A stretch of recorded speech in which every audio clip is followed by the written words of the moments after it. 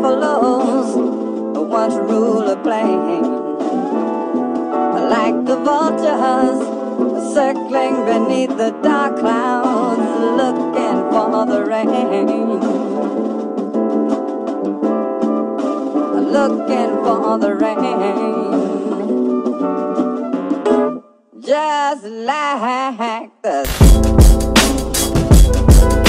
Hey, what's up you guys? It's Naseem here, aka Seem the Dream, aka Nas Tech, and today I will be giving you guys my final analysis on the iPhone 12 Pro Max. Now, I've been using the iPhone 12 Pro Max for about 2 weeks now, and you guys, I have a confession.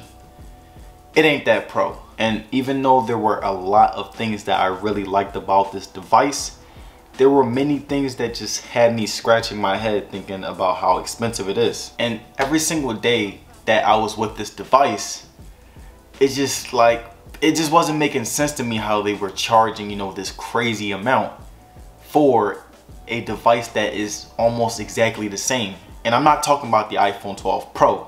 I'm talking about the iPhone 12. And don't get me wrong, you guys, this is a great phone, but it starts to get a little less and less great whenever I compare it to, you know, the other iPhones in the iPhone 12 lineup, and the fact that it costs well over $1,100. And don't get me wrong, you guys, this is a great phone, but whenever I think of, you know, the fact that it is very comparable to not just the iPhone 12 Pro, but the iPhone 12, while also be charged over $1,100, and that's when I just start to lose, you know, more and more love for this phone, because they're basically selling us the same phone, but a little bigger, but $200 more. And something that it really reminds me of, like in the past, you know, with the headphone jack, the charger brick, you know, just multiple things, it just reminds me of Apple's shady business practices. But to extend further on my complaints,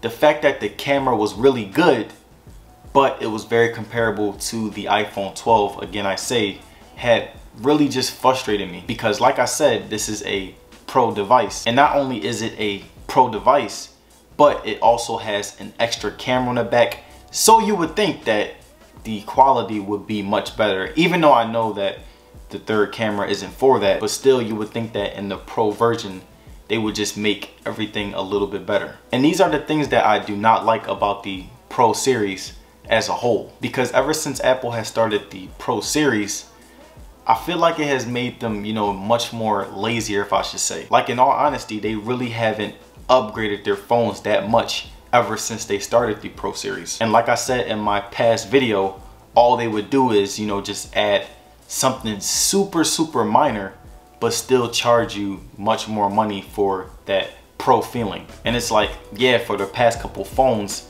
they've just been riding that, you know, 3 camera wave, thinking that, you know, aha, we're giving you something that really is, you know, an improvement.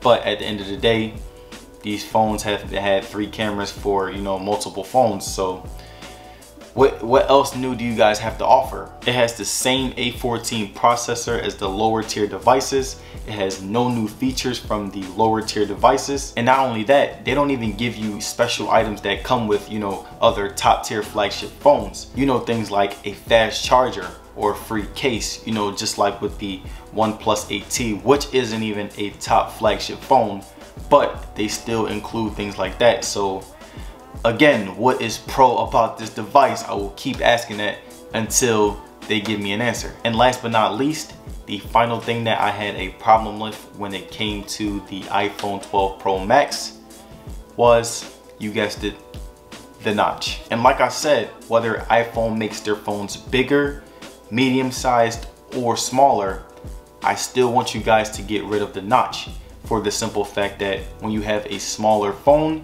it takes up space. So, you know, with a smaller screen, you need as much screen real estate as you can get. But when it comes to, you know, the bigger displays, you know, you really still want as much screen real estate as possible to get the most out of your money with a beautiful big display. And at this point, I have been complaining for so long, to the point where the notch is just truly getting ugly. Because like I said before, every company that had it they abandoned it because they knew that it was just a fad. But Apple in 2020 is still carrying it along with them with no worries. And alright, you guys, now that I am done venting on my dislikes and just why I really don't like the Pro series lineup and why I feel like it should be just dismantled and abandoned, locked away in a cage forever, let's talk about some of the things that I really liked about the iPhone 12 Pro Max. And what better way to start than to talk about the size? And besides the notch taking up the screen, I really did love the size of the display. Whenever I was on YouTube or I was just on Instagram, that huge display really did catch my eye. And just how bright the screen was, how colorful it looked. The whole display was just truly a work of art. And like I said, without the notch, it would have been 10 out of 10. But because it has a notch, I'll give it around 8.5. And also something that I really loved about the iPhone 12 Pro Max that is also very identical to the iPhone 12 is the camera. And in my opinion, it still has the best smartphone camera of 2020. The image stabilization was amazing for this camera, and as you guys can see here, I have taken some pics to show you exactly how this camera really is. And last but not least, the final thing that I loved about the iPhone 12 Pro Max was just how smooth it was. And to be honest, you guys, I must admit that was really the only thing that really gave me the pro feeling. And not just the smoothness making things feel more pro, but also things like the matte finish, just the cameras on the back.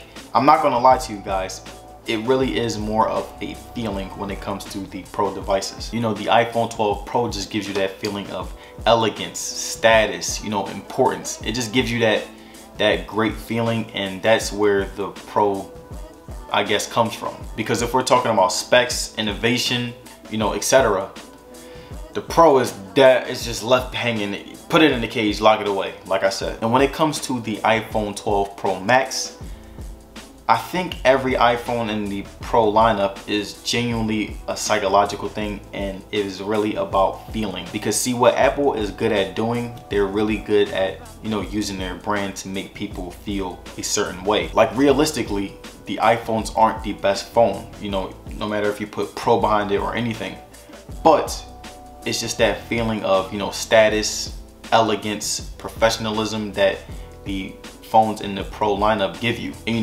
throughout my day-to-day use with this device, I was just honestly thinking of myself and really being honest with myself and asking myself, what is pro about this device? And that's the conclusion that I've come up with.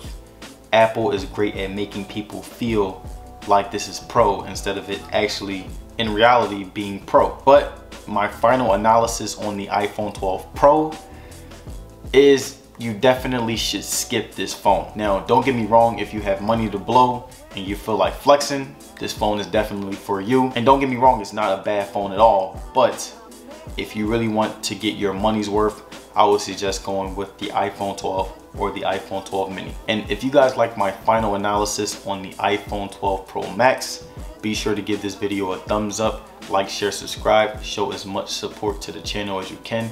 It's very appreciated. And I'll see you guys in the next one. Peace out.